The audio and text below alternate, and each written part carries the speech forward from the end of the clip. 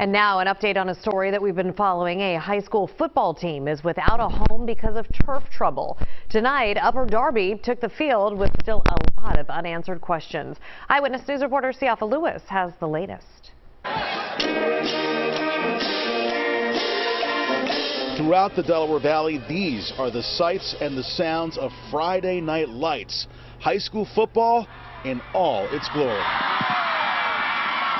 Sadly, for the boys on the Upper Darby High School football team, they'll experience no such joy and raucous atmosphere at home this season. Their new home field isn't safe, the district says.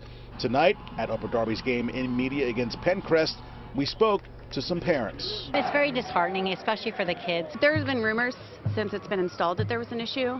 So the fact that it's just coming about now, after kids have already been hurt and we're already well into our season, it could have been addressed sooner, a lot sooner. Another questions if the incident at Bonner High School late last month, which police say involved a minor fight but no gunshots as had been reported and feared, didn't influence this decision. They played it on it all summer.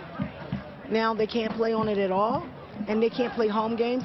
That hit them pretty hard. So they were thinking that could it have been linked to the Bonner situation, that Upper Darby is not a good team, Upper Darby don't have good kids. And the issues involved here may run much deeper than just a football field. They deserve a lot better than what this district has given them. The disappointment and frustration no doubt runs deep for Upper Darby High School players and their parents, but there has been a surprising and pleasant byproduct of not being able to play at home. The schools that we've been going up against have been very supportive and welcoming to us. It's like a big extended family. You're playing against them, they're opposing teams, but there's a camaraderie. However, it's nothing like playing on your own field, and you have seniors here that they want to be home.